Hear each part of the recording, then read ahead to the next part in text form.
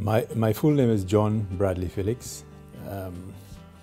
The John had been silent for most of my life, so everybody knows me as Bradley. I was born in Choiseul.